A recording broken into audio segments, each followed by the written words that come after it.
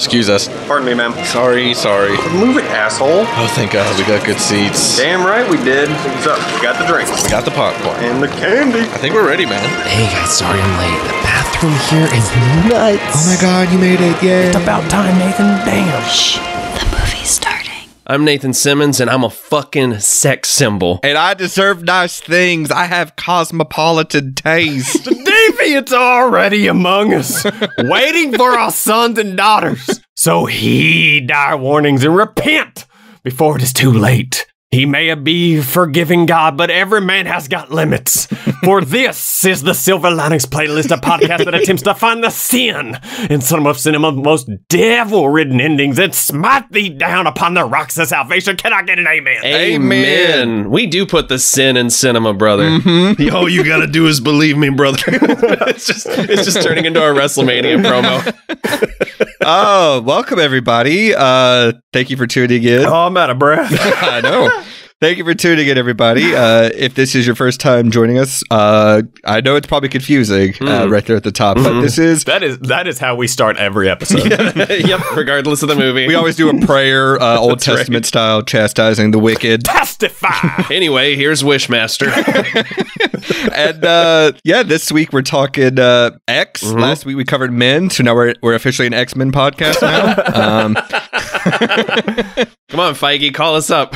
And we're joined by a guest, a returning guest. I think this is a three-peat, if I'm doing the math right. Yeah. You've seen him on the Super episode. He was on the Prisoners episode. Now he's on X, or as I like to think of it as the Super Prisoners X trilogy, which is a Japanese anime I would love to see run 3 seasons. Oh, we're booing me, or are we booing the guest? Because I was about to say, please welcome Coby Evans. Yay!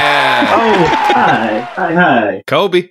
Talk to you. God damn it. All right, guys. I'm gonna talk to you guys later. Bless up, big bless. Did I miss any, or is it just Super and Prisoners, right? This is the 3? This is the 3rd time? I feel like there's another one. You might be right. Wait, are you the serial killer? No, that's Josh. Oh, okay. Yeah, that's Josh. Yeah. Speaking of three-peats, this is the 3rd episode in a row I've actually been here for, so that's got to be some kind of record. Shocking. Oh my God. That is a record. That is absolutely a record. Too much of a good thing sometimes, guys. So we're talking about X this week. A little peek behind the curtain. When I have my template for an episode for the show, when I have all the assets, like all the defaults for everything, I put in the letter X as like hey, remember to put the title here. Sure. And then this is very confusing because I want to shame any filmmaker who titles the name of their movie anything that's less than 3 characters, making it impossible to search for. No, you know what that is? That's a holdover from the video store days, because that's going to be right at the fucking front of the aisle. True. Right at the X aisle. It's the first one you see there. That's right. So X, Mally, this is your pick. Yeah. We're doing back-to-back picks for you. And as I've noted in our text chat, you've only seemed to have picked this season movies for the past 2 years. Yeah. Is there a reason for that, or Recency bias. I couldn't be bothered. Yeah, that's what I had to feel like. I had to enough. feel like it was that. But any particular reason X was on the mind? I looked at what was playing and was like, all right, that's my list. That's my picks for the season. This was like one of the first ones you put on the list this year, I think. I think so. I feel like it was like an early pick. Yeah. I have no idea. It's all a blur at this point. I'll take your fucking word for it. Everyone saw this in theaters? Yes? No? This was another A24 screening room thing for me.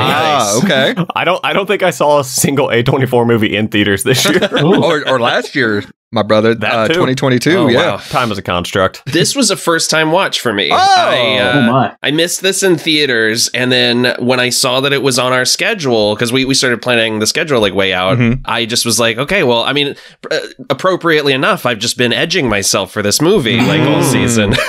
So this was a first-time watch, and I got a lot to talk. I got a lot to talk about for sure. I feel like I'm in the same boat as you because kind of spoilers for an upcoming episode. There's a movie that Mally has actually picked from last year as well that I have not seen, and I'm holding myself. I'm saving myself for that movie. Popping my cherry with that one. Awesome. I have no idea what movie you're talking about. I know you don't. Coby, what about you? You definitely saw this in theaters. I feel like you have to. I did. I had a feeling. like I've said before on the shows, I don't know if you guys remember, I don't watch trailers for like anything. That's Oh, right. right. So a buddy of mine that still works at the theater was like, hey, I'm going to come watch this movie. You want to see it? I was like, sure. A24 horror movie. That's all I... A-Town Down. That's all, I should.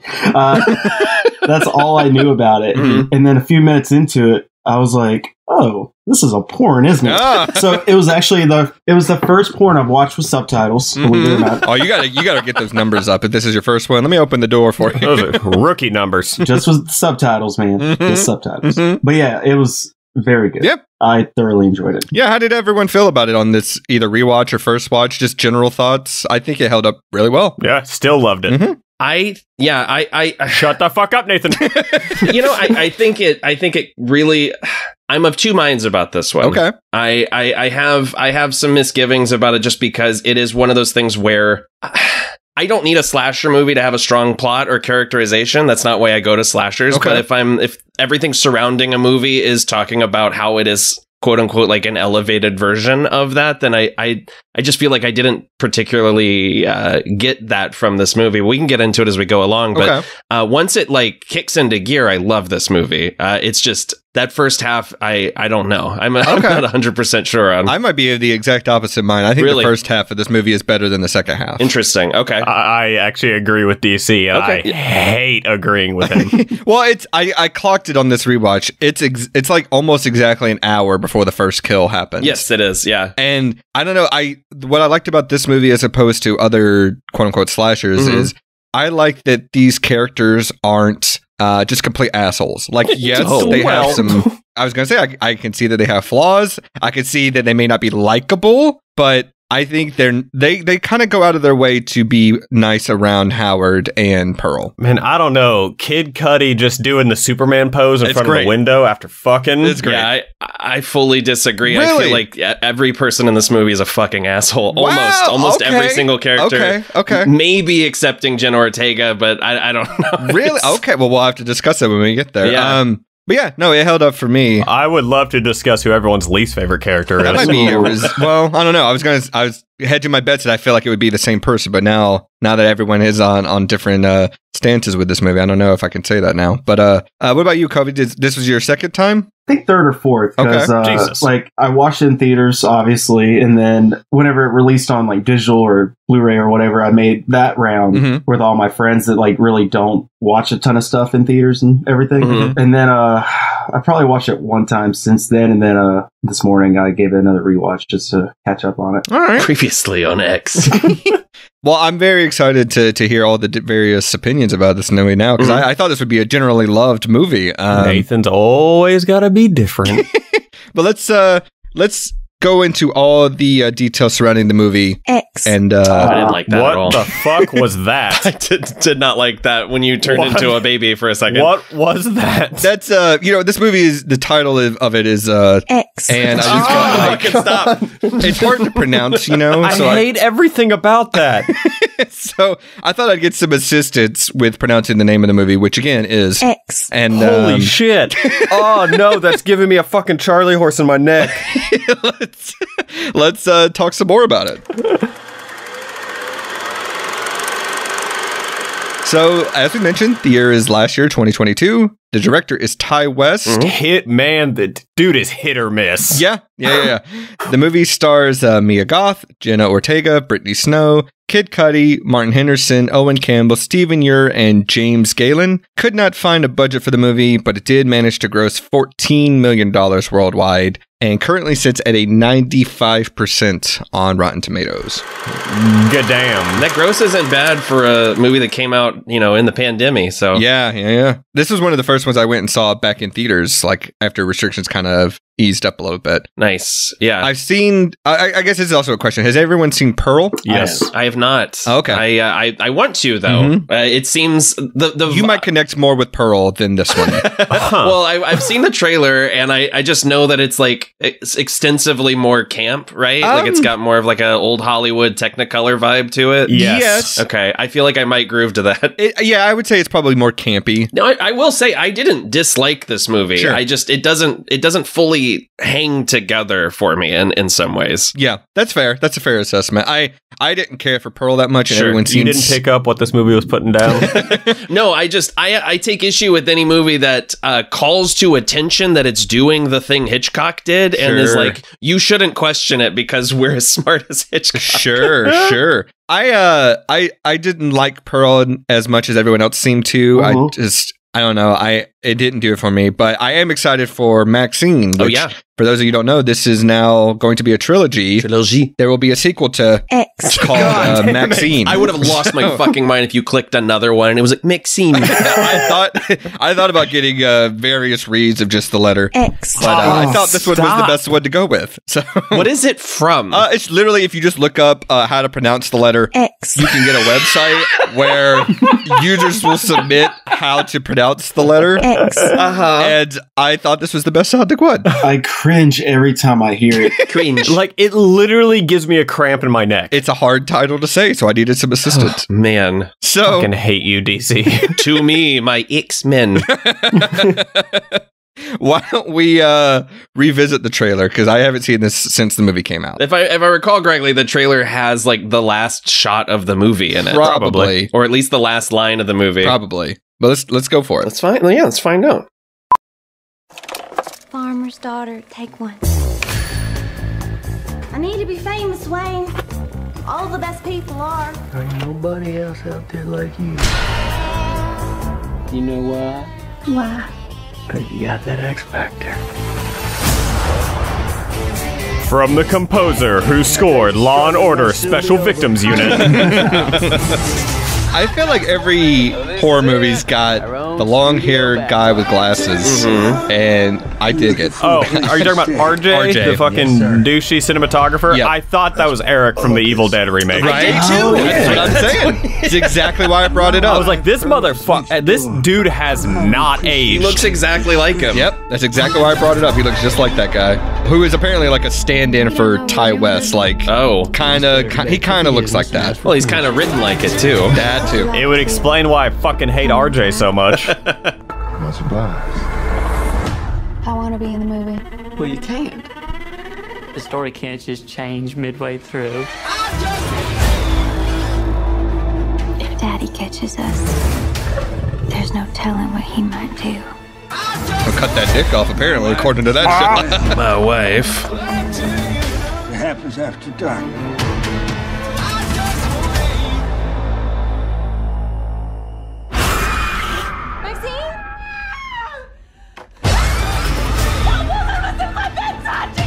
Hell yeah. I love this trailer. It's a great trailer. People's eyes are gonna pop out of their damn skulls when they see this. Love that shot.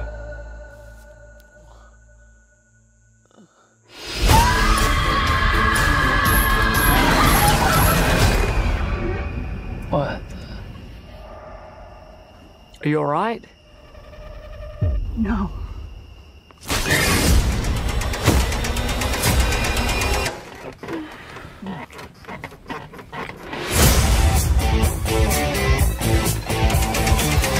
One of the boys found this inside. What do you think is on it? I see one goddamn fucked up horror picture. It's a great way to end the trailer. Love it. Huh. Yeah, oh yeah, that's the first time you've seen it, huh? Yeah. Definitely seems more thriller suspenseful than what the movie puts out. Like, as far like it seems more I think it's pretty consistent with the tone of the movie. I don't know. I feel like this movie is like a fun time. Like, it's trying to put off those vibes, especially with the actual shooting of the porn scenes. But yeah, I think once that first kill happens and it becomes just a kind of traditional slasher, that's where I'm least interested in it. And see, to me, there are interesting character moments still kind of wrapped up in there. Like, I love that conversation between Pearl and Howard, even though it ends with a comically disgusting sex scene. Yeah. I do think that's a well acted, well written sequence. See, on this rewatch, I didn't find it as funny. Like, I get the first time you see it, it's like, what are we doing here? But this time I just felt sad. Like, I agree. Like, there were moments in this movie where I truly felt bad for Pearl, even though she's this like monster keeping men in her basement and all this stuff. But like, yeah, you do genuinely feel terrible for her, and it ties really nicely into the themes of alienation and fear of aging throughout the movie. And which, shout out Mia Goth for fucking the double duty she's pulling in this movie. She's unbelievable in this movie. Unbelievable. The voice is so good. Yeah. I will say, on my first watch, I missed the kind of little reveal. Sure. where it shows like the young version of Pearl in the photo. So like I had no idea that was Mia Goth until the fucking credits. Same. Like, wait, what? Same. I don't think I had any idea until the second rewatch. Yeah, it's actually a brilliant way to do as like a narrative device too, right? Of like, I used to be just like you, I was young like you, you're something special. I mean, she even says like she reminds me of what I used to have, you know, and that there's that really interesting moment where Pearl's watching them film, and you know we flash between Pearl and Maxine in the scene, and I just it's fantastic. I will say, when you rewatch this movie after having seen Pearl, it does put into perspective a lot of things, and it makes Pearl a much less sympathetic character. A little bit. That's what I've heard. That's another reason why I'm curious to see it. I'm wondering if it'll like enrich this story for me or change how I feel about it in some way. Well, that's the interesting part. Is like you could watch this movie and be like, I feel bad for this old woman. She's you know, she's clearly just wants the affection of her husband. She longs for that physical touch. But then you see Pearl and you're like, oh, this woman's a monster. Yeah, no, as soon as the credits rolled on this, I fired up the trailer for Pearl and I'm like, oh, she's about to like throw her dad in the lake. It's a lot. That movie is a lot. It's not a bad movie. I just did not jive with it as much as this one. Pearl also raises many questions about Howard in this movie as well. Oh, really? Okay. Yeah. Interesting. I don't know if it's necessarily a spoiler, but Howard's almost a non-character in Pearl. Yeah. He definitely has some splaining to do, I would say. He's also got his makeup isn't nearly as good as hers. Yeah. Like there are shots of this movie where I was like, this is like Victor Crowley from the Hatchet movies. That's exactly what I wrote down. Yeah. We got to talk about Stephen Ure because I was not very familiar with him. He's 65 at the time of making this movie. And he's so good as Howard. Yeah. But do you guys recognize where he is from? No. Teenage Mutant Ninja Turtles 2, Secret of the Ooze. Unfortunately, no. Oh, bummer. But it was a long shot, but he is in almost all of the Lord of the Rings movies as various orcs. Oh. However, he plays two very big orcs. One in the Two Towers. He is the guy that chases Merry and Pippin through the forest. What about their legs? They don't need those guys. Wow. Okay. And he is in Return of the King. He's the one that finds Frodo after he's been stung by Shelob and says, this one ain't dead. And oh, wow. Yeah. I mean, it's New Zealand, so it makes sense. Oh, shit. He was in Deathgasm. Which, I mean, shout out for how small New Zealand is. They really just have any and all landscapes you could ask for. It looks so, it's remarkable how much this looks like Texas. Yeah. Like, it's really well done. It's insane. Where was X filmed at? It was filmed in New Zealand? New Zealand. Filmed in New Zealand, yeah. Fuck off. Yeah. Right? Doesn't it just look like Texas, though? Like, it's got the swamp and everything. No, to the point where I was like, oh, did they use the same farm from Texas Chainsaw? Yeah, Like, so many nods to Texas Chainsaw in this movie. It's incredible. Can we say Texas Chainsaw Massacre and not Texas Chainsaw? Right. That movie was fucking terrible. Oh, absolutely. Well, Texas Chainsaw is clearly Romania the whole time. Like in the midst of the pandemic too. Like this was 2020. They shot this. Yep. So New Zealand was fucking locked down. Absolutely. Well, New Zealand was also, wasn't it one of the first countries to kind of like declare 0 cases because they actually did follow lockdown protocols. It's amazing what you could do when you're not a selfish asshole. And you just Ty West wrote Pearl when they got there. They had to everyone had to quarantine for 2 weeks, and so he was like, "All right, fuck it, I'm just gonna write the prequel." God, I want that work ethic. Yeah. I really do. Where I'm just like, oh man, I gotta take it easy. I guess I'll make another movie. But no, this movie's got homages to a lot of great slashers and horror movies from the past. I mean, there's tons of Psycho nods, there's Shining nods, there's Texas Chainsaw Massacre nods. Is it a nod when you say, we're doing the thing like that movie you guys like? Yeah. Well, I'm mostly in like the camera work and certain shot composition. No, you're absolutely right. Not a single reference to The Shape of Things, though. Not that I could. Well, missed opportunity. There is some package grabbing, I will say that. Oh, fuck, you're right. Yeah. Maybe my favorite line in the entire movie. It's so good. I feel how hard I am. That's the thing, is like there are some really like sad and somber moments in this movie. There's all the arguments that seem to like contradict each other, and then we have a moment like that, and I couldn't help but feel like I want more of that in this movie. That's what I mean by the characters are like, I don't necessarily need to see them all get butchered at the end. I mean, I get that it's the whole point, but I feel like this is not like what you would experience in like the early, like a Freddy versus Jason or something, where like all these characters are terrible people. Right. They all deserve whatever they got coming to them. But most of them are interesting characters at the very least. Yeah. Yes. But like every time one of them comes across, Howard or Pearl, they do kind of go out of their way. That's like, true. Yeah. Kid Cudi offers to help find Pearl unprompted. Mia Goth drinks down all that lemonade. Which, how fucking good is an ice cold glass of lemonade? It's delicious. Oh my God. Had me one the other day. I tell you what, it's better than a carton of milk. Yeah. You got to stop picking movies like this, man. I'm getting Ashley and I watched this last night, and when he pulled the milk carton out of the fridge, I said, God damn it, Mally. I can't take it anymore. I can't do it. Y'all keep letting me pick. I don't know what the fuck you want from me. We might have to reevaluate how we pick movies next season. I don't know.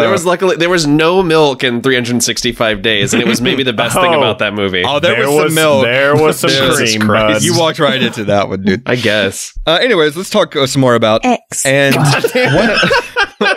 one of my favorite things about this movie is the way it starts, which is a fake 4:3 aspect ratio to get you in the mood before rolling out of that barn door and expanding into the widescreen. It's such a little touch. It's good. Zack Snyder's Texas Chainsaw Massacre. It's so good. There'd be a lot more slow motion if that was the case. Sure. And I'm pretty sure the Gator would have entered the Speed Force. But who knows? Who knows what would have happened there? But no, it's a really great opening, and it's the camera moves so like slowly and methodically that I was certain we were watching a POV shot. And it's so good. It's incredible. One thing I'll say too about this opening scene is I love this type of police car. Like, we got to get back to this design. This was peak design. Yeah, I don't want to see another fucking Dodge Charger. No more Chargers, no more Mustangs as police cars. It's such bullshit. I like these boxy old things from the 70s and 80s. It's perfect design. Sure. Loved seeing that. I loved the sticker on the side, the plowing service.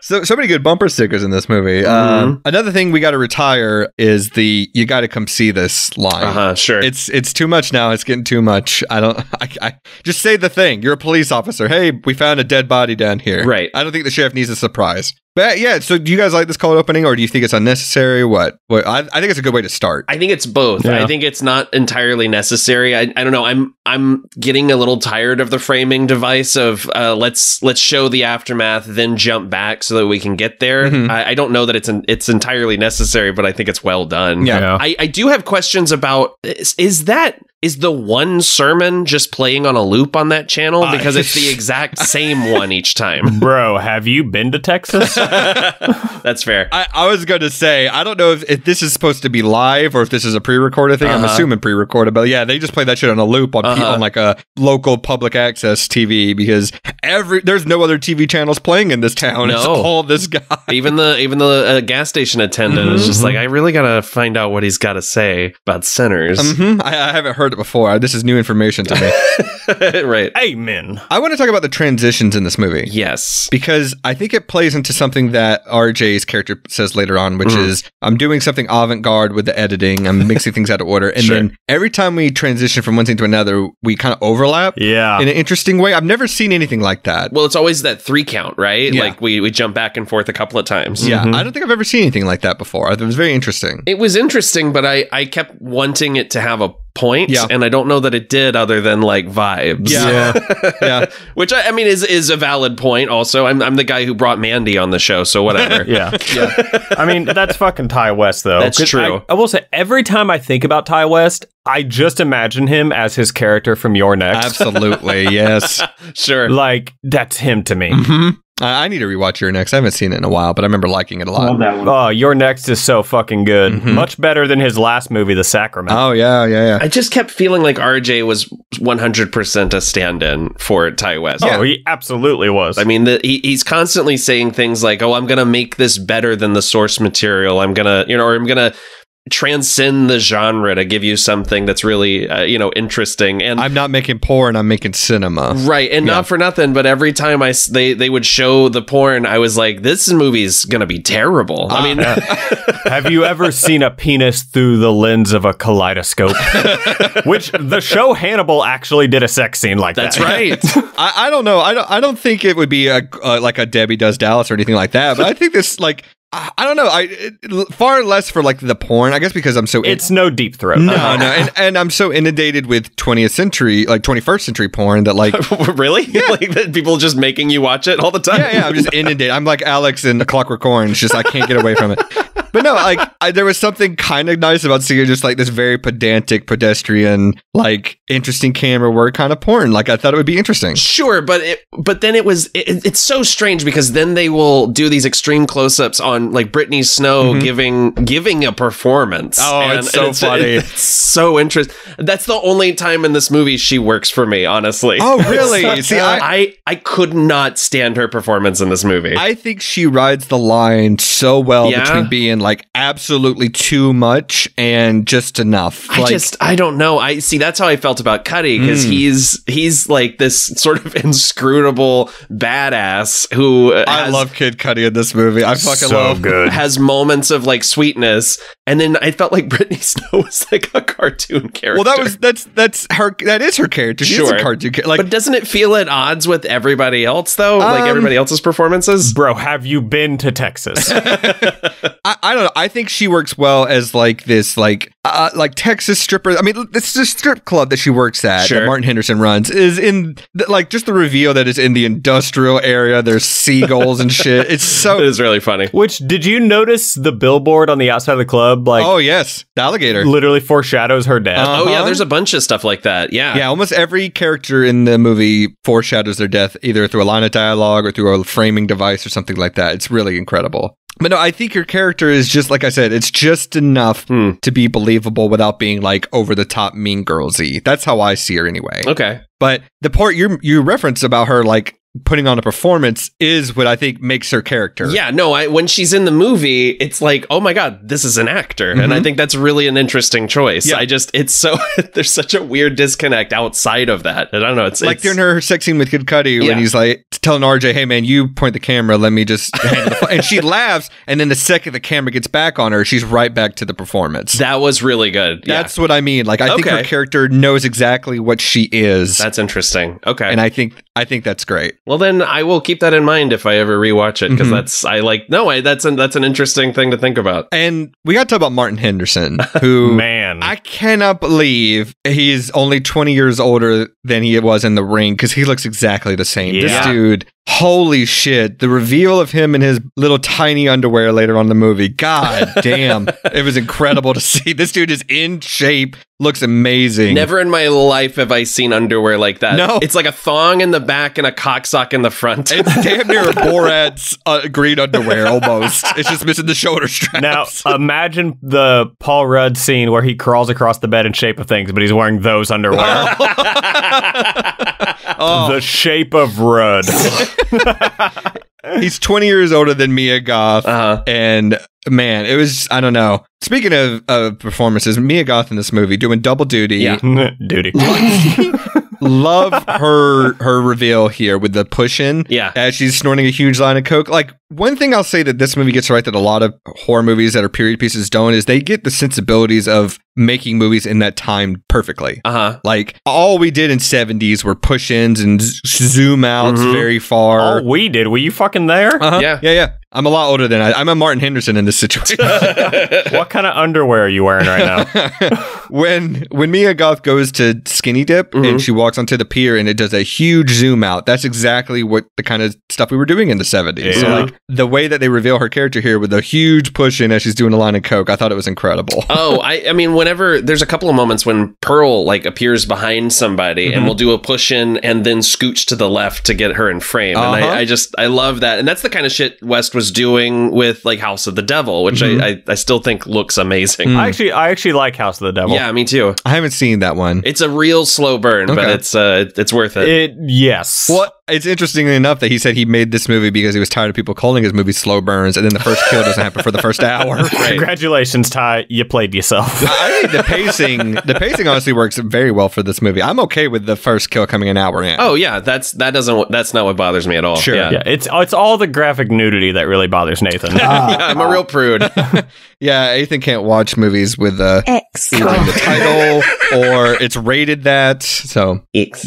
Every time I forget about that. That's what I do. I'm waiting for my moment. Son of a bitch. X. No, I think this movie knows what it's doing in terms of the pacing, though, because when it does become that slasher and things switch, it is I mean, as much as you may hate this, it is kind of like that psycho thing that they're talking about, where the story can't change halfway through. Which is why I like the character of RJ. I find him incredibly annoying and hypocritical. But I fucking hate RJ. I do like that he's kind of the audience surrogate as well as Ty West's surrogate of like telling you this is what's going to happen. Right. Like this movie's very transparent about what it is, what it's going to do, what it is doing than a lot of horror movies. Well, and it's that thing that Ty West is like exploring this idea of this is like the Wild West of pornography, right? Like no pun intended. Wild Wild West. Jim West. Desperado. But we're trying to figure out like, who's manipulating who? No, not going to finish it. All right. I know that whole fucking song. But like, yeah, it's like you're saying, like RJ at least calls out the hypocrisy, even though he's a hypocrite himself. But like Wayne is like giving them this illusion of agency just to like meet his own needs. And I think that's you mentioned Deep Throat earlier, which is like a movie that was a crossover success, and then it was years later that everyone found out the star had been taken advantage of. Yeah, and it's when it starts to approach those like conversations that I think it's really interesting here. But I feel like everybody's morals and politics kind of change from scene to scene. Sure. Are you talking about when Wayne and RJ are talking outside? Yes. Yeah. Sorry, I didn't mean to jump all the way ahead, but yeah. No, that's fine, because I think that's a perfect scene, that exemplifies the problem with the character of RJ, but also, I don't know, I do see Wayne as being like a enterprise man, like he wants, he's got dollar signs in his eyes, but I think he is... I don't know. I find his character to be very interesting because he's not forcing, quote unquote, these women to do these things. Like Brittany Snow is very adamant about doing this. But he is putting everyone in a situation where he wants it to be like when Lorraine starts asking if she can film, a scene, he sort of is just like, he gives this illusion of, well, I'm looking out for everybody. Yeah. But then he takes RJ outside and says, none of them are nice girls. Okay, I'll give you that. But what I was going to say is I think Wayne, when Jenna Ortega says that I want to be in the movie, he doesn't once say, well, all right, let's fucking do it. Let's go. He waits for this conversation with RJ and them to happen, and then smartly says, let's go outside and discuss this before we say something we regret. Right. And then the line after that I fucking love is, I've been 24 and you haven't been 42, or whatever he says. It is a good line. It's a great line. Yeah. And then he puts in perspective. He's like, look, man, if she wants to do this, she's going to do it whether you want to or not, and which I think is true. Yeah, but he also turns that into she's going to do it with as many guys as she wants to. Like, he sort of turns it into like, if you don't let her do this, then she's going to turn into like this monster or whatever. Yeah. And I see what you're saying, but I think at the end of the day, Wayne is still like grossly opportunistic. Oh yeah, no, he is definitely like a gross character. But what I'm saying is, I think honestly, he's kind of one of the more noble, gross characters that you could like. There could be a very, very troubling character in Wayne, like a very. Oh, I mean, yeah, he's not like violent. Yeah, so he could be violent. He could be, like this could be a Boogie Nights situation or something like that. Sure. Like it could have gone off the rails real quick, and that's what I mean by like, I think all these characters have positive traits to them, and they kind of subvert what you would expect from something like that. Like Kid Cudi never comes out and says, hey man, she wants to be in the movie, let me fuck her. Right. He's like, well, this is what it is. He's like, well, this is your decision, and then if I'm getting paid for it. They kind of do give her the agency of like, well, if she wants to be in the movie, I'm not going to say you can't be in the movie. Sure. But RJ can't just say, I don't want you to do this because it would upset me. He has to say, she's not like the other girls. She's a nice girl. And that's the hypocrite part of him of like, dude, you're doing a porn. You can try and elevate as much as you want, but you're gonna look down on everybody while you're doing it. Exactly. Well, and it's like guys it's like filmmakers who say, "Oh, I don't like horror. I just did it because it was an easy sell or it was cheap to make." Yes. Right. Yes. Well, which we dealt with in Halloween 6, right? With Mr. Chappelle, Joe Chappelle. Yeah. I don't know. I think that conversation is probably the best part of the movie. Like, yeah, it's loaded with nuance for sure. Mm-hmm. And in fact, the whole cabin scene loads. God damn it! The pre-landslide and post-landslide. I think that whole scene is the best part of the movie, and that's right before things switch, which is when I start to lose interest. Sure, Coby, you haven't said much. What do you think about all that? I'm just taking it all in, man. Oh, okay. Yeah, sorry. I'm so not trying to like railroad this at all. No, I think there's so many moving parts with each character. And like Wayne, I think is definitely just the older money man, strip club owner, just taking advantage of. He doesn't care who gets hurt in anything, I think. Yeah, he's a producer. Well, okay, that's an interesting way of putting it, that he doesn't care who gets hurt. I kind of disagree. That's what I'm saying. I think he, like, when Jenna Ortega comes to the cabin and he's sitting there in his underwear and she's like, I can't find RJ. You almost expect a character like that to just be like, well, it's all right. Come on inside. But like, you don't think he's trying to protect his investment? I think it's that. I think it's much less of like, he could be a total creep right there. Yeah. And he's not. And I do like that he never tries once to hit on her. That's he never true. once says, like, that's what I'm saying. These characters could be a lot worse. But like, we're saying he's a good guy because of the bare minimum. Yeah, exactly. But that's why I find him an interesting character, because it's not like what a character like this you would see in other horror movies. Sure. Like, yes, he's only a good character because he's not a bad person. Right. Like, in a less nuanced movie, he probably would have been like, why don't we do some drugs? And yeah. Why don't we do some test scenes first? Why don't we get a date? Why don't we get a date? Yeah, no, he's not doing any of that, which is what I like this character. Okay. I think we talked about this earlier. We said we all had a character we thought was the worst. It's got to be RJ, right? For me, it is. Yeah. No, RJ drove me bonkers. I think I was referring to Brittany Stowe's performance. Oh, okay, okay. RJ I do think is maybe the worst character in the movie. He's definitely the worst, and it's unfortunate because I do like him up until, I mean, when the landslide finishes and there's just that beat, and then Jenna Ortega says, "I'm going to be in the movie." How do we feel about the landslide scene? I think it's great. I'm here for it. It's such a bold choice, and I mean, to put landslide in your movie, sure, you're really risking it. Would it have been better with a different song? I think landslide thematically kind of fits. Oh no, it absolutely fits the themes of the movie. But I'm more so wondering, like, we've got split screens that are just dividing one image, which I thought was kind of odd. Sure. And then I don't know. There's just a couple of, I don't know. It just feels like it comes out of left field for me, even though I like the scene as an oasis in the movie. Sure. I just don't know that it necessarily connects to what's around it. No, it's Fleetwood Mac. It's not Oasis. Sorry. Like, would it have been better with an acoustic performance of WAP? Sure. Yeah. Oh my god. Wet Ass Pearl. I would pay money to see that. Holy shit. I know. I think that scene is beautiful. I think it's great. It's well done. Yeah. At that point, Pearl's seen Mia Goth in the porn, and she's tried to come on to Howard, and he's rejected her. And it's just her taking off the makeup and realizing, like, this is just what I am now. Yeah. Meanwhile, you've got these young, fuckable people that are just, like, in their prime, at the peak of their sexuality. And, like, Brittany Snow was saying, hey, even we are going to get older. Like, we're going to catch up to you. Well, and it helps that that's one of the greatest songs ever written. So. And it's a heartbreaking scene. Even knowing what I know about Pearl, that scene is heartbreaking. And so, yeah, that was, as I was watching it, I was thinking, okay, so what are we saying? Are we saying, like, you're going to become a monster if you get... And it helps that, you know, then the rest of the movie happens. Sure. And I'm like, oh, okay, now I see that there are different circumstances. On the rewatch, too, once you know, after you've seen Pearl, you're like, oh, sure. Okay, this song, it makes a lot of... Interesting. Okay. It subverts what you're expecting on that front of it. But does that make it a... that's fine. I get your struggles with it. I totally do. No, my question is, does it mean that X is good if you have to watch another movie to give it context? No.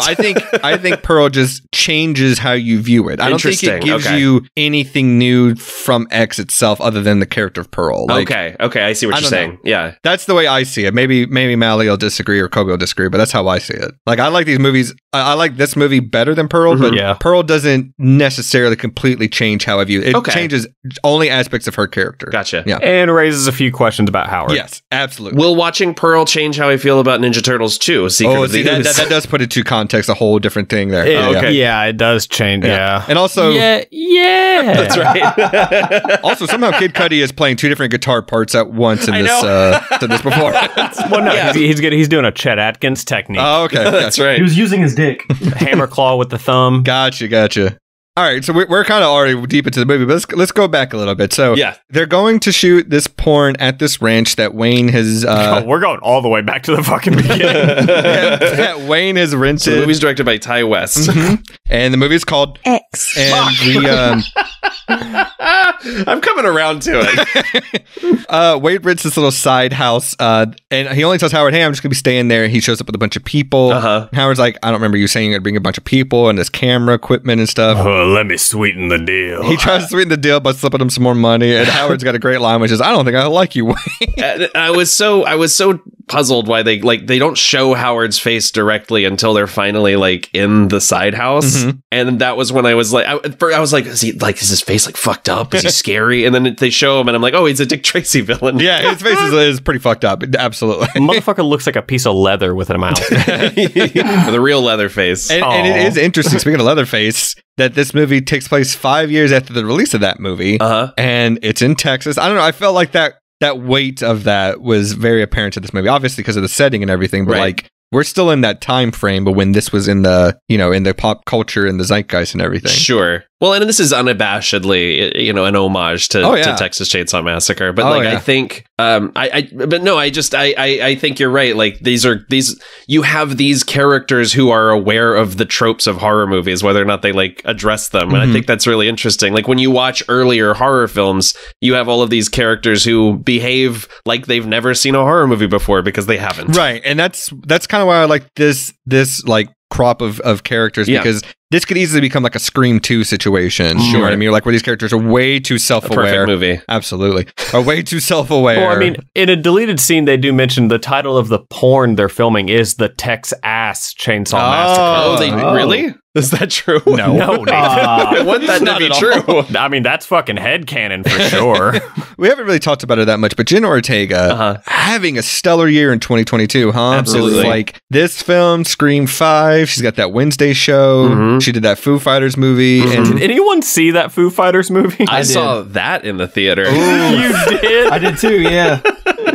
Yeah, I did. Is it that bad? It was fun. It's a tough sit. Okay. It's fun, but like it is about 45 minutes too long. Sure.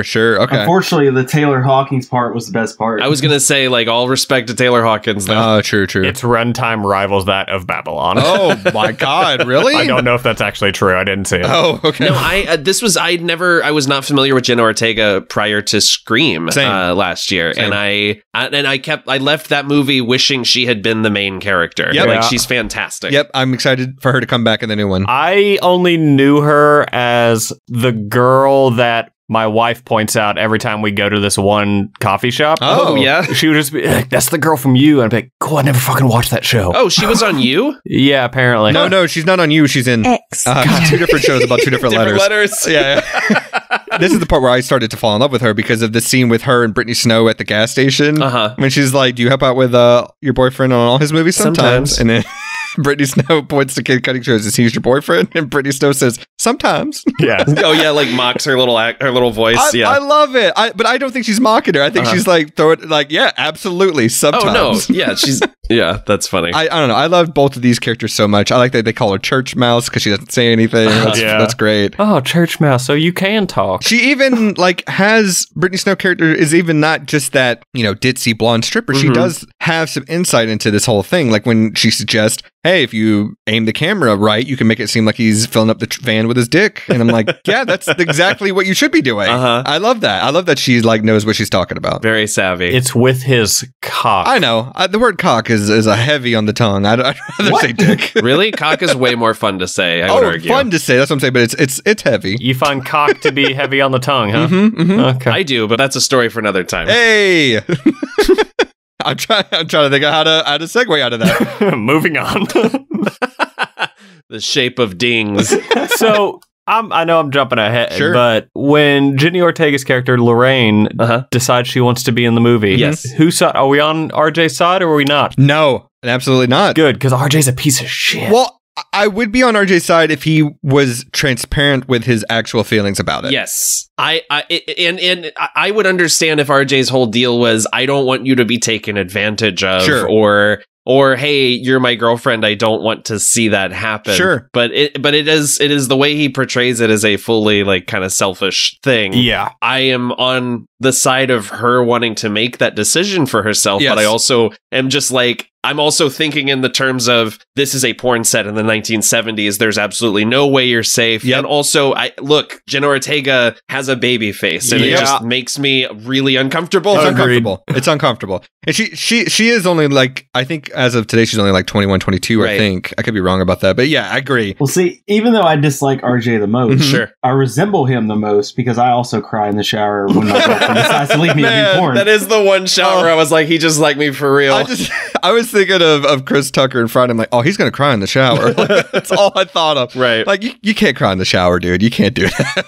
No, I think when she comes out and says, I want to be in the movie, it is kind of a gasp moment. Right. But I love that it's not just her wanting to do it out of spite. Totally. Like, she has that conversation with Mia Goth and Brittany Snow and even Kid Cudi of like, don't you guys believe in love? Yes, we believe in love, but this is a job. Right. And this is like, we know where we stand. Like, because they're the only two that's a couple that are separated. Right. Like, Wayne and Mia Goth are on the couch together. Kid Cudi and Brittany Snow are on the couch together. Them two, there's a huge gap between them two. Yeah. Oh. And like you said, if RJ would just come out and say, hey, I don't want you to be taken advantage of. Like, you know, we're the crew. We agreed for this. We didn't agree to that. But she throws it back in his face of like, the story can't change halfway through. Well, what about Psycho? That's one of your favorite movies. Why can't it change halfway through? Right. And I don't know. I would like to know her motivations more than maybe she's letting on, because I don't think it's out of spite. No. Just for RJ, but I don't know. I would like to hear her talk about it. And that's what that's one of my issues with the movie is I feel like they start to broach a lot of topics and then sort of move on. So like for the first hour, aside from a couple of like really lovely moments, I don't feel like I have a ton to hold on to with these characters. I find the characters themselves to be entertaining, but not necessarily interesting or consistent in their motivation. So why do you think she says she wants to be in the movie? I think she is genuinely interested, or at least that's the intent of the script. But it's I just think that's kind of where it stops. Sure. I don't know that we get enough of her. It becomes more about a bunch of people arguing about her than really getting to see what she wants. And I think that's what you were saying, right? Like you want to know more of why she changed her mind. Yeah, I think a conversation with her and Wayne together would have been interesting, or even her and Kid Cudi. I agree. But like the funny thing about this whole thing is she's like, well, I want to be in the movie. The story can change. Why can't it change? Wayne goes outside with a conversation with RJ, and when they come back in, they're already getting prepared for a sex scene. Right, There's no changes to a script. There's no discussions about like why would this be happening all of a sudden. Like the one part that I agreed with RJ on was when he was just like, yeah, it doesn't make any sense. We don't have that scene written. Yes. But like maybe the funniest part of the movie to me is when they come back in, it's all in slow motion. It's like devastating for RJ. And then you just see Kid Cudi in the corner doing push-ups. I fucking lost it. I did too, with his striped towel. It's so good. It's so funny. So good. And her underwear should have said Wednesday on it. How like perfect of a tie-in would that have said? I don't know, man. I think when it comes to her, she was kind of the one being bullied by everyone. Oh, interesting. Okay. Because she was like the outcast. She was like, church mouse and everything. So you think she was trying to like show that she can hang? Yes. Kind of that. Interesting. But I think she's also probably the smartest one in the room. Oh, yes. She's definitely the smartest one in the room. So there's also that weird shot though where like we get a close-up of her taking off her cross necklace as if to say, porn is your god now. I loved it. The cross coming off was so funny. It I don't know if it was a hat on a hat with the Sunday underwear, but like the cross was enough for me. I was like, yeah, this is hilarious. But no, I think maybe it's a little bit of all those things, right? She's being bullied into it because she's the church mouse, as they call her. And then also she sees the hypocrisy in everything RJ's saying, and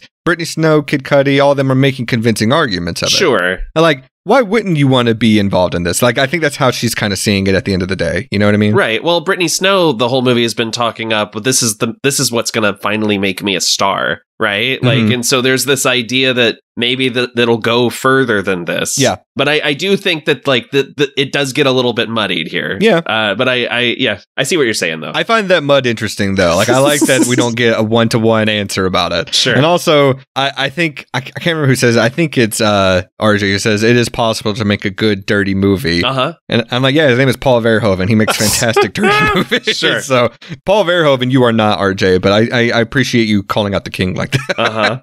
So many good lines up until this point too. Like when they first get to the ranch and Brittany Snow says, oh, we're here finally, I'm so horny, and you just hear Kid Cudi go, you're always horny. So many good lines. That's my future fiance you're eyeballing there. It's so hey Howard, come on now. It's so funny. And then like just other little lines, like the first line Mia Goth has is, you're a fucking sex symbol.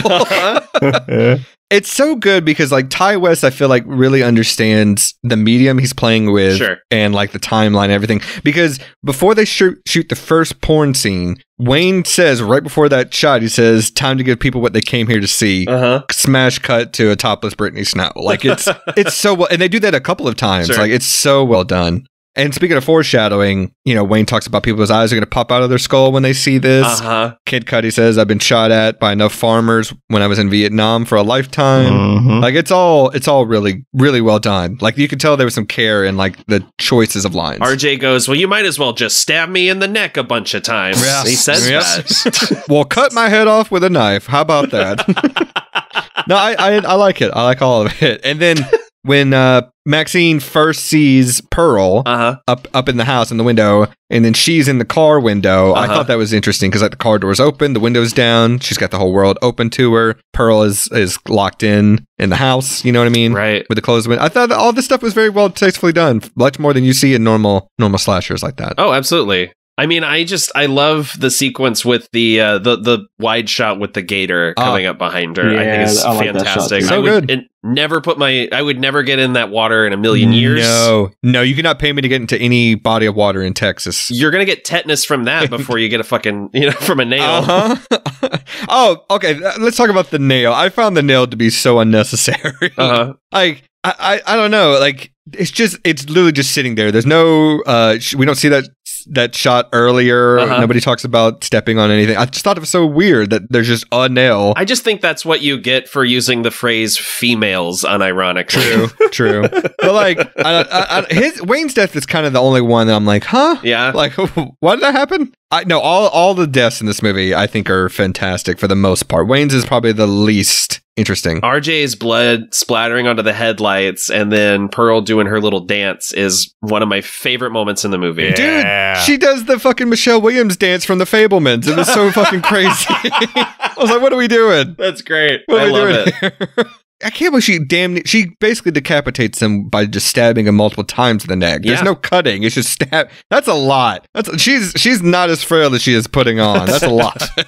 Yeah, what do you guys feel about? We talked about Landside. What do you feel about "Don't Fear the Reaper" playing? I'm sick of that song at this point. Yes. Same. My note is slashers can't use this song anymore. Yeah. I mean, Halloween Ends did it too. I know. Well, let's not talk about Halloween.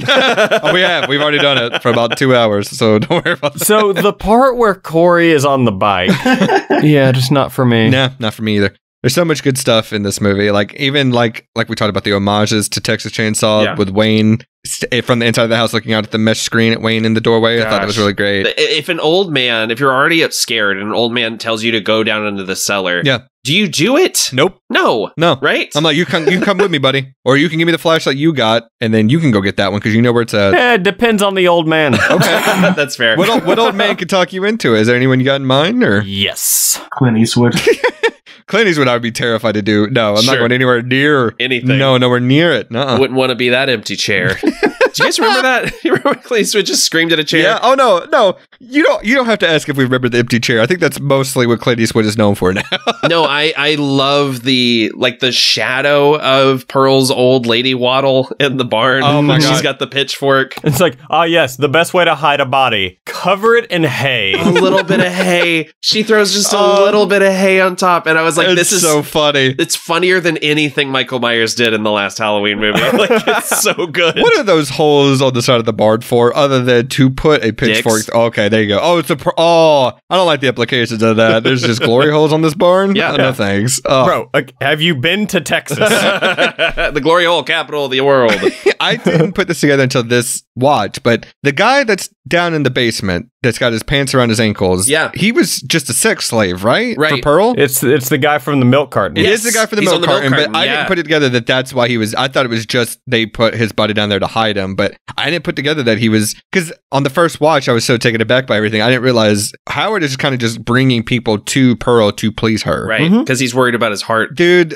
His heart giving out. It's such a. We'll get there when we get there, but it's such a funny premise and setup. Like, it's so fucked. I couldn't take it. Yeah. So I guess that's a good segue into the conversation about what this movie is, like the themes of this movie, what it's about is. Sure. At some point, you will become, as society deems you, undesirable because time has taken you. And how do the elderly deal with that? Right? Right. And I think the sex scene amplifies that. Well, I also feel like it gets muddied when this is a person who keeps prisoners in their basement. Yeah. So this is not like a normal person who is like dealing with the ravages of time and societal ills. And so I'm just like, it does, in my head, I'm like, well, what are we saying? It's more interesting to me if like something else had happened to this person. And maybe Pearl will illuminate that for me. But I was going to say, I think once you see Pearl, this movie will be in a new light for you. Interesting. Okay. But like, I think it is interesting because it's like, you know, I think just on a very plain general sense of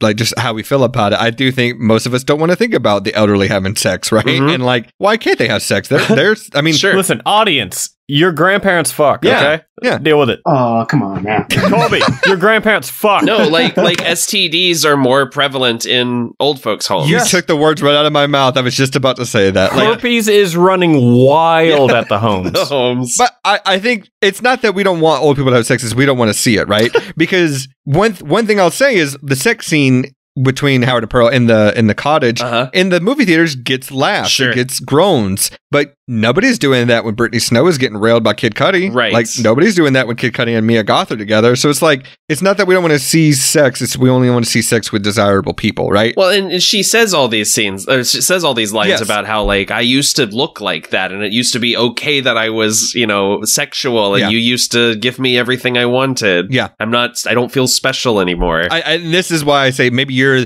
the instance where seeing Pearl will illuminate things better in this movie, because like for me, I didn't need that, but I can definitely see why you're like, well, what are we doing here? What's this character's motivations, and like why I get all that. I don't need all of that. I'm just saying if we're exploring these themes of how we like throw the elderly out on their ass, or these ideas of like, it's not a great movie, but like one of the things that works about M. Night Shyamalan's The Visit is that people constantly blow off the idea that these elderly people are terrifying because they're like, well, you just think that because you're afraid of old people, you know, like, and I think that's an interesting idea. But if you kind of cross-pollinate it with this idea of, well, she's also a psychopath, then I kind of lose any kind of pity I'm maybe meant to feel for this character. Exactly. Well, I think that's why it's a good little switch at the end where you're like, oh, these aren't just old people that are like, you know, just being weird. No, they're actual deviants. So then maybe I needed the reveal of the guy in the basement a little later. Yeah, maybe. I don't know. You never want to reveal the guy in your basement too early. That's what I'm saying. That's a fourth date tops.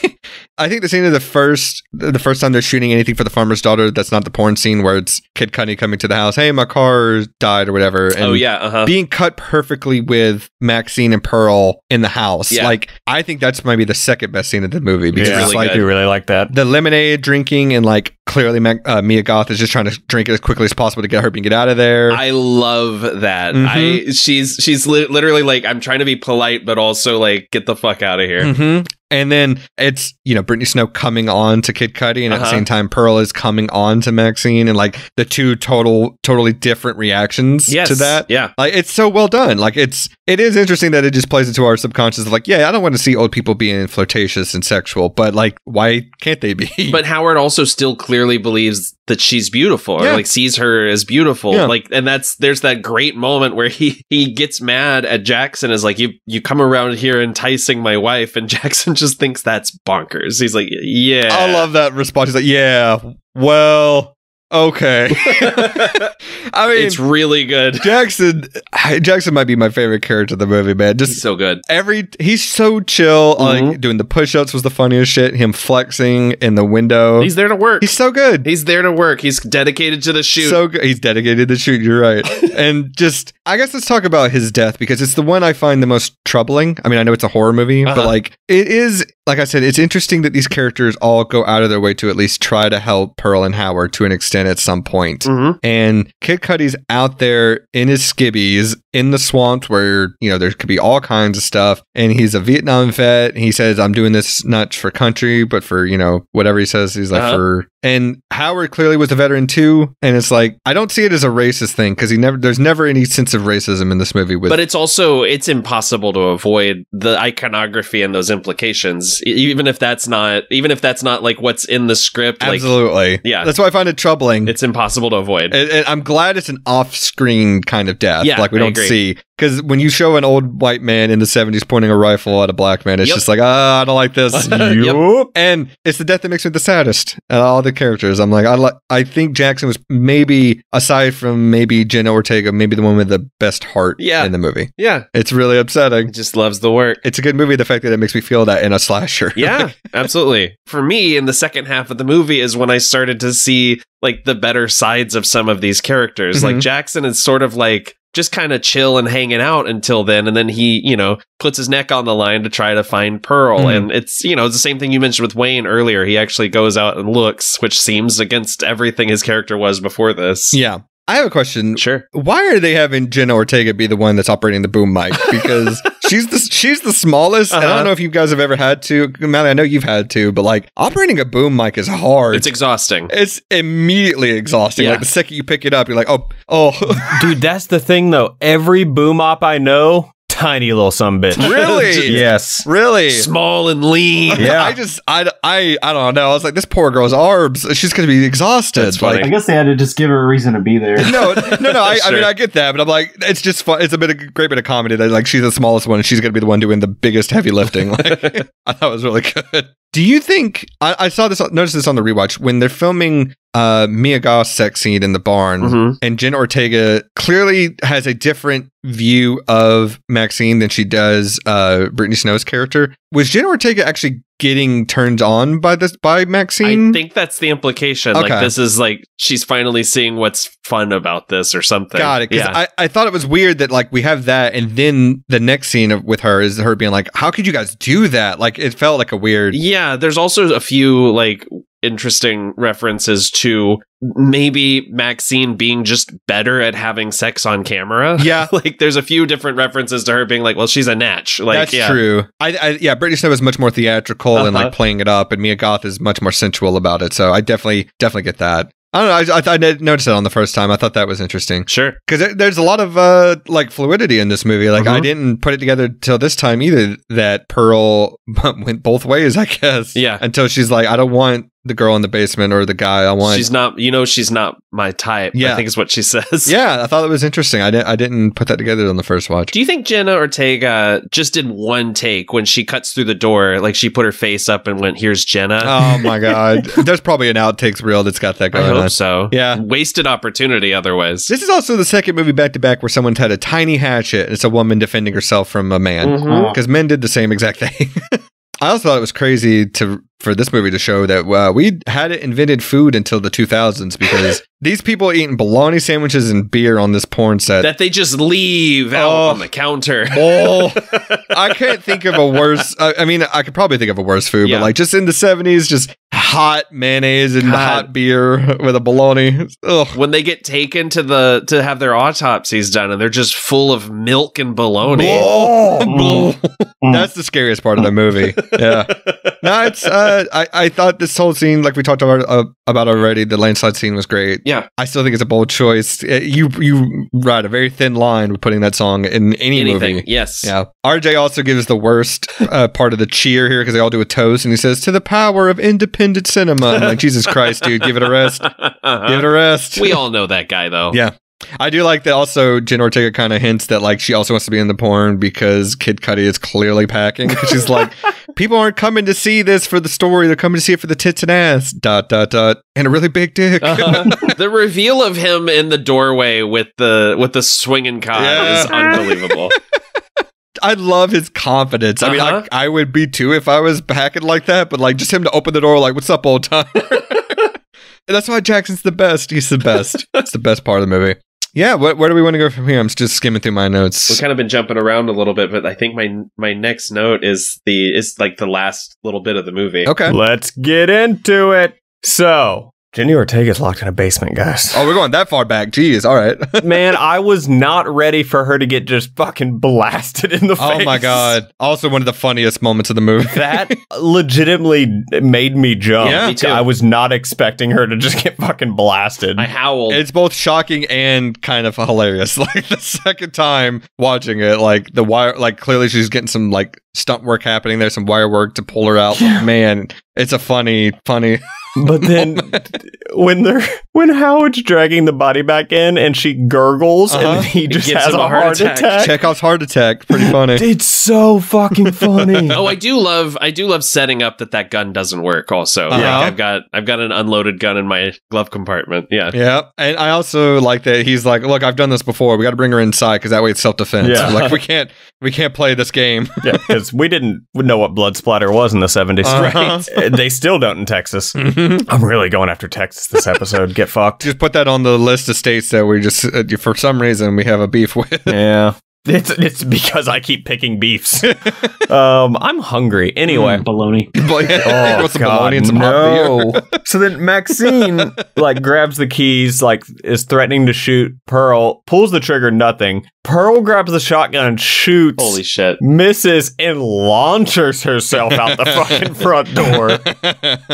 Oh my god. I've never laughed that fucking hard. When it comes to the guns, the old man said his shotgun was empty, right? Yeah, I guess he was. I think it wasn't the pistol in the van. They both said they were unloaded. Yeah. Oh, okay. Yeah. You just wave it at someone. Yeah, the old man says it's not loaded anyway, and then Wayne says, "Yeah, I got one of those in the glove compartment. I know what you mean." So it's kind of swapped. Yeah. Yeah. Yeah. But I think Howard was lying. Yeah. 100%. And then motherfucking Pearl backs it up. You know what I'm saying? Oh, Maxine backs it up. You mean over Pearl? What did I say? You said Pearl, but I get the mix up. I'm getting the two movies. It's the same fucking actress.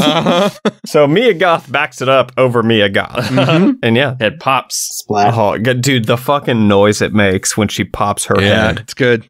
It's good. Holy shit. Did it feel weird to anybody else that Maxine seems to feel nothing about everybody being dead? Yeah. Well, I feel like she plays it a little bit cool because when she goes to rescue Jenna Ortega, Jenna Ortega's screaming her head off and she's like, look, you got to keep it down. And she goes, don't tell me to be quiet. Sure. And then she sprints out and gets the gun to the face. So I feel like she is trying to play it cool, but also she is so hopped up on coke. Yes, throughout this whole ending of this movie. So that's fair. Well, I don't think Maxine really gives a damn about much either. She just wants to be famous. That's true. This is where seeing Pearl will kind of also maybe put a little bit of Maxine into perspective for you, Nathan. Because interesting. I think she's got a little bit of that in her too. Of I'm a star, and you're right.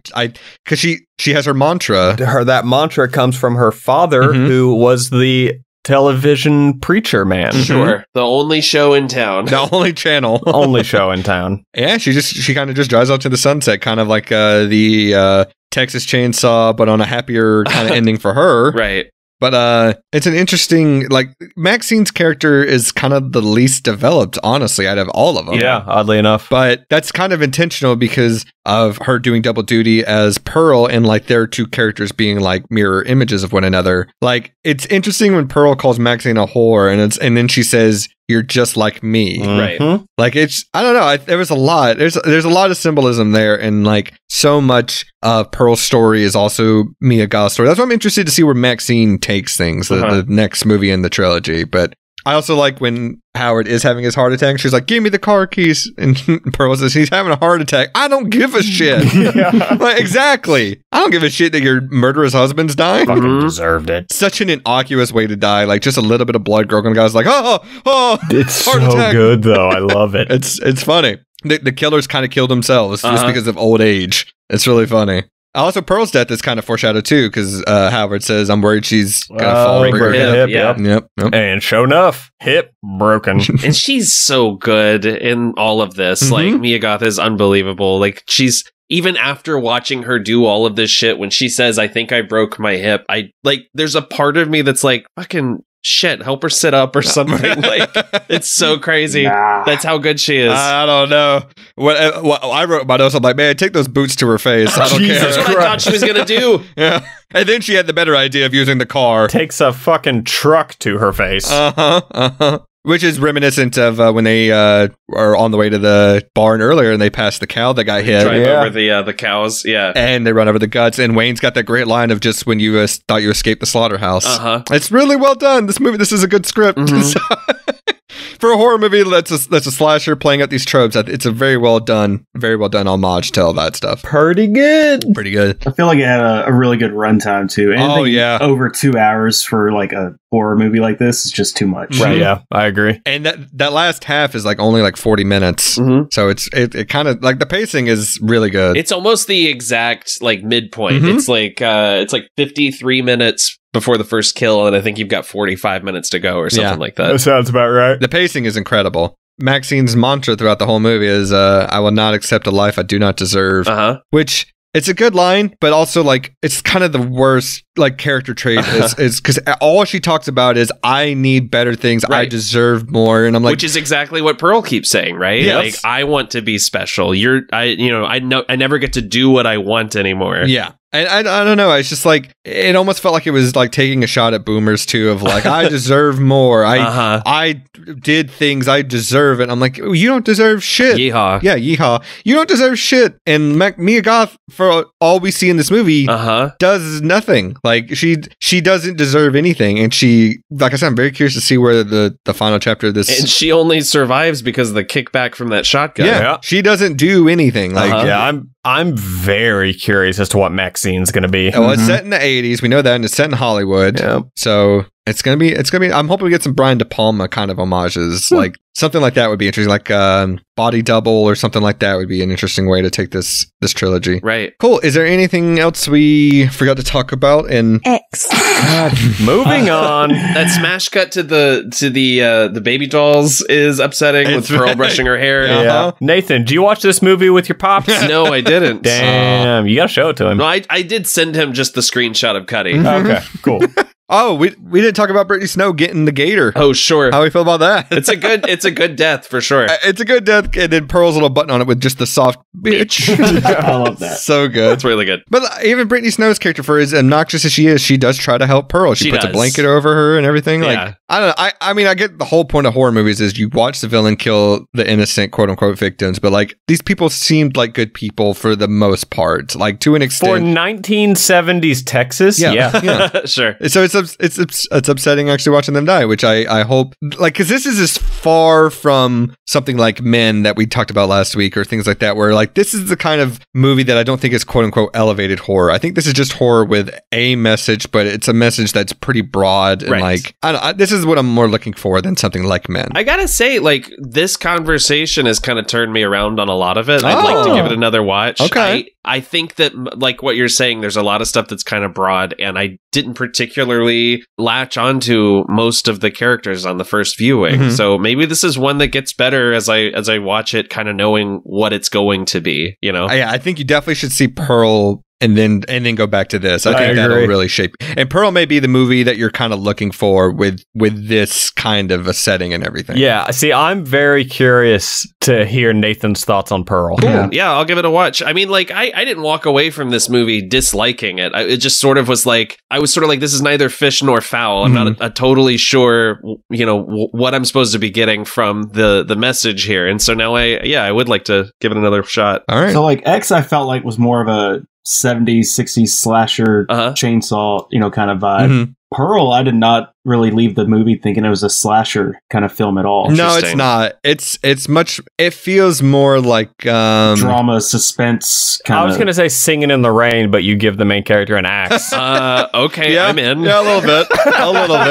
I thought that might get Nathan. it felt more Stephen King-ish to me. Interesting. Okay, like it's clearly about a person with something not right in the head about her, and then like, how does the world react to that? Like, that's kind of how I felt about it. Cool. It's not a bad movie. X is so much better to me. Kind of a Forrest Gump vibe in Pearl. Holy shit. A little bit. With an axe. You're right. Yeah. Also, we didn't even touch on the score is really good in this. It's great. Like, it's very sparing, but I mean, Tyler Bates, he can't miss. Tyler Bates and Chelsea Wolfe working on this together. Yeah, no, I think that's everything. One last thing I wanted to say, and this is another nod to the movie Pearl, but when her and Howard are in the bed right before their sex scene, and she says, "Tell me I'm special," and I'm like, man, after you see that movie, that line means something totally different. Oh boy, like, okay. It is interesting that this movie can be so, like, things can turn so quickly because you've seen the second one. Like, it puts things into a whole new context. And it makes it more challenging, I think. Like, I don't know how I feel about Pearl the person anymore. Which order would you recommend watching it in? If you haven't seen either of them? The machete order. The machete order. I think you go A New Hope, and then Empire Strikes Back. Pearl. Rogue One. No, I think this is the right order. I think X and then Pearl. And then Machete. Yeah, and then Machete kills. I'd be interested to see someone who watches the other order, but I don't know. I feel like this would be the right one. And then just to top it all off, Endgame. Yeah, absolutely. Gotta see how it wraps up. Sure. You think Pearl got snapped? No. Okay. Absolutely not. All right. I did like Pearl's after her death, you get the smash cut to the TV, and now that's what I call divine intervention. Yeah. Sure. So good. Yeah, I think that's everything I got. Is there anything we forgot to talk about before we get into the wrap-up stuff here? I don't think so. All right. No, I'm excited. Well, let's talk about Prop Cop.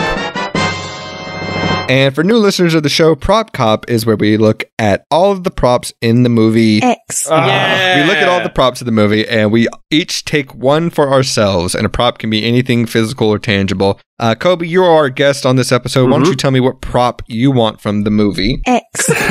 I want to see what the tape that the cops found ended up. Oh, sure. Yeah. Okay. Fucked up horror picture. Okay. Mally, what about you? Kid Cudi's blue suit. Oh, it's so good. Be fucking styling. It's a good suit. Great choice. Nathan? I want a glass of that lemonade. Hey. It didn't look. The color was a little off, but hey, it looks like I went down smooth. Yeah. I don't know what this character is that I'm doing. It's like, is there a version of this movie with Joe Pesci in it?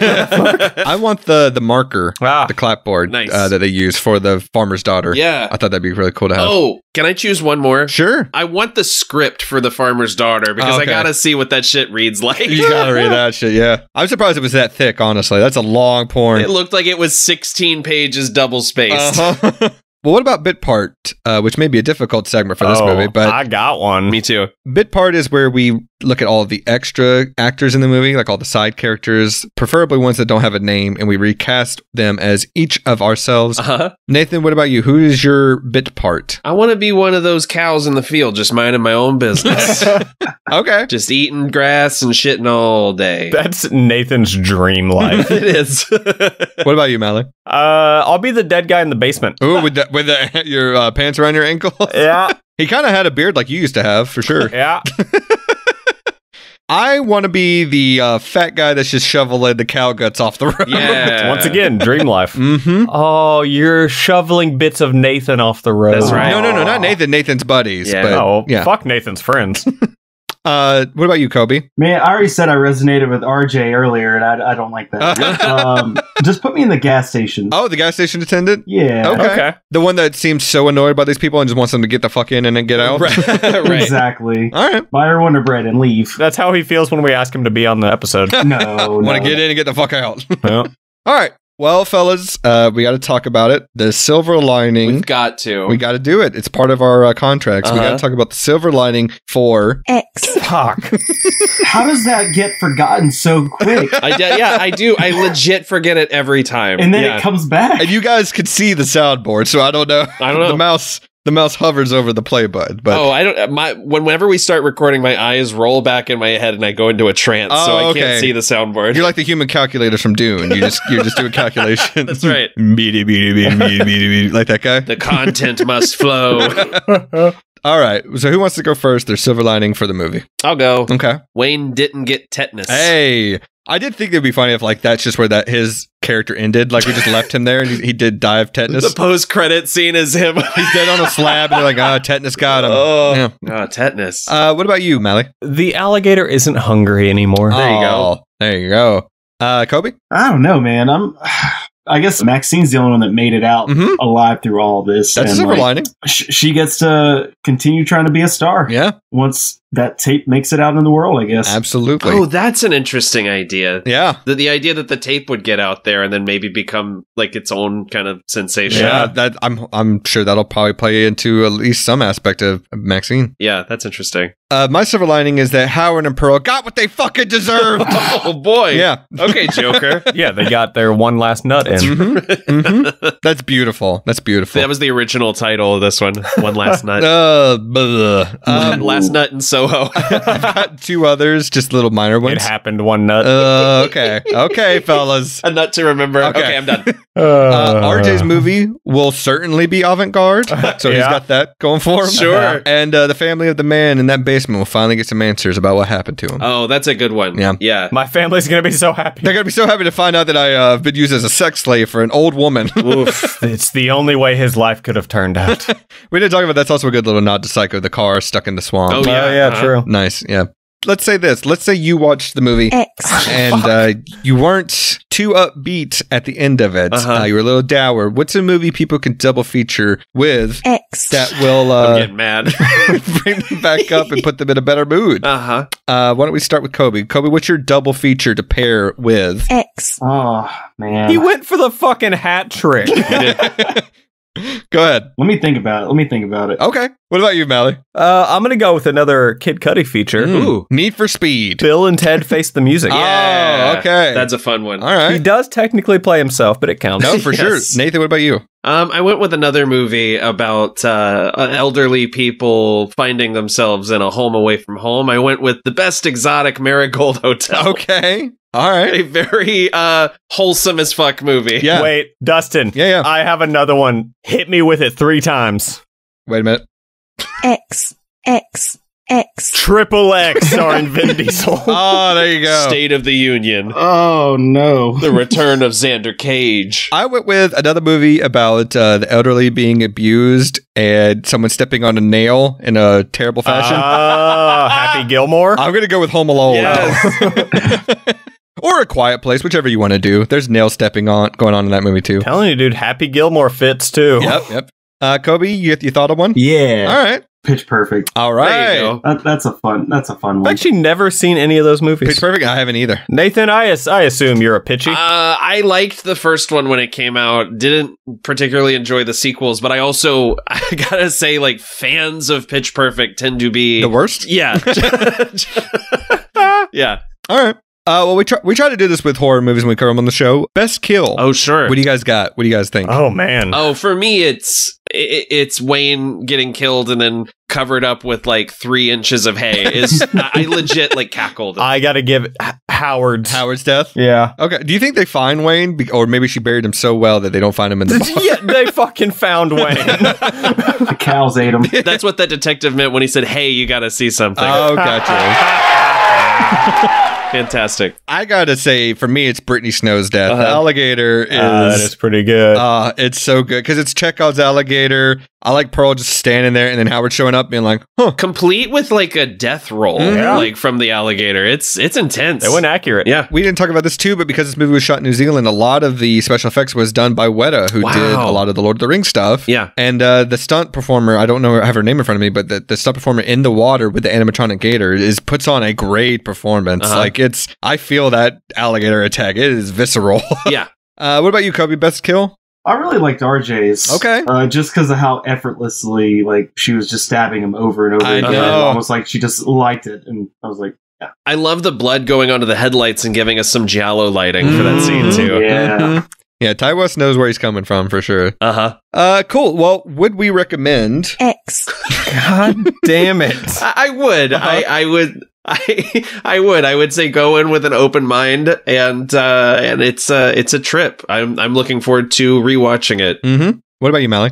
Oh, 100%. Yeah. Right on. Coby? Yeah, that was one of my top recommended for 2022. All right. Wow. Okay. I think if you like old school slashers, but you also pine for like a slow burn that kind of ramps up gradually, and you like that 70s low budget aesthetic, then yes. And if none of that is appealing to you, I think you can probably skip it. And if you don't like this, you might like Pearl. But if you do like this, then you might not like Pearl. Like I think Pearl is kind of divisive. Yeah. That's so fascinating to me. Because it's a totally different kind of movie. Yeah. But like Turtles in Time. Yeah, absolutely. It really changes up the formula. What if in the third movie, what if in Maxine she finds a lamp that takes her back to feudal Japan? Like how amazing. How crazy would that be? We bring Casey Jones back for a couple scenes. Like, how do you feel about this in terms of, because 2022 was a stellar year for horror. It was, yeah. Is this top 5 maybe of last year? Oh, man. Ooh. Top 3? That's tough, because there were so many really great indie horrors last year, too. Of ones I saw, I think it would definitely be top 5. Gotcha. Yeah. I feel the same way. I was going to say, definitely like top 15 Jesus. movies for me for the year. No, just 50 of the year. Gotcha. Yeah, gotcha. And I had a lot of horror with the year because I mean I thought Nope and Barbarian and Prey. Sure. I thought all those and Menu. If you guys haven't seen the Menu yet, Yeah, Menu was great. I haven't seen it yet. all those are really good. Yeah. No, I think X is great. I struggle to put it above something like Skin and Marink and maybe even Barbarian. But no, it was a great year for horror. I was really, and mostly in movies in general. And honestly, we're already in a good year for horror in 2023. I mean, there's a new Kevin Williamson movie that just came out like over the weekend, and Megan is crushing at the box office, and we've got Evil Dead Rise coming up. Like, it's gonna be a good year, and man. Fucking Cocaine Bear. Cocaine Bear. I'm very excited for Evil Dead Rise. Oof. Me too. Well, listener, if you've got some thoughts on the movie, you can email them to us at thesilverliningsplaylist@gmail.com, or you could DM us on Instagram, Twitter, or even on TikTok if you want to leave a message for us there too. I think you could do that. Yeah. If not, you haven't already, follow us on those 3 places as well to get, some behind the scenes info about the show, maybe some clips from the show every now and then. Maybe. And if you haven't already, please subscribe wherever you're listening to us at and leave us a rating and some feedback. We'd really appreciate that. Guys, I don't know if you saw it, but we are now down to a 4.9 on iTunes, which I thought was so funny. We're fucking has-beens at this point. What did we do wrong? I don't know. I don't know. I don't know. It's all of our fucking Texas fans, I swear to God. If you give us some feedback about the movie, we'll read it on the show. So do that if you want. And please tell your friends and family about the show. We'd really appreciate that. We're loving all of the new listeners we're getting. It's done wonders for us, and we really appreciate it. Cool. So I think that wraps it up for X. But do you guys have any other little bits of notes or anything we forgot to talk about? I don't. All right. Motherfuckers doing accents all of a sudden. Is that your New Zealand? I don't know. I think I tried to do Texas and New Zealand at the same time and got confused. That's the movie right there. Well, next week, Nathan, is your pick. Yes. And we're getting into very different territory. So why don't you give us a clue for what we're talking about next week? I struggled to come up with a clue that was more clever, but I don't know that there's anything else I can say. Next week, we'll be back. Ooh. I fucking knew it. Do you actually know the movie this time? I actually do. Okay. Only because I just looked at the schedule. Well, Coby, thank you for coming on the show. It was great having you back. Yeah, man. Always fun. All right. And stop listening to us and taking pictures while you're driving. Oh, yeah. Don't do that. How do you remember these things from like... I forgot about that. Not long ago. I forgot about it. Hey, man, I'm the host of the show. I got to remember. I was at a stoplight. It's okay. Oh, okay. The speedometer said you were going 60, but I'll take it, take your word for it. Motherfuckers taking notes on our guests. Well, rest in peace, Oatmeal. And not a rest in peace to Howard and Pearl. Nope. Nope. Not doing it. And as always, I'm a fucking sex symbol. Now that's what I call divine intervention. Ooh. Day and night. I hate it here. X. Excelsior! Excelsior! Excelsior! Excelsior! Look it up.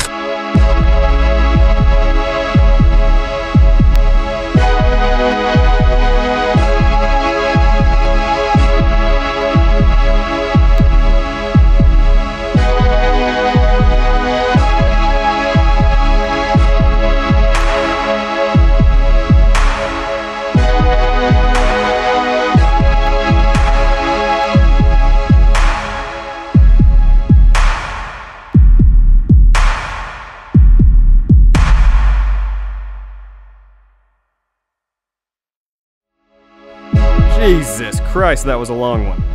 Anyway, if you're still here, thanks for listening. And remember, you can always check out our back catalog for over 100 episodes of the show. Like, subscribe, and leave feedback if you want. And tune in next week for another one. Laters!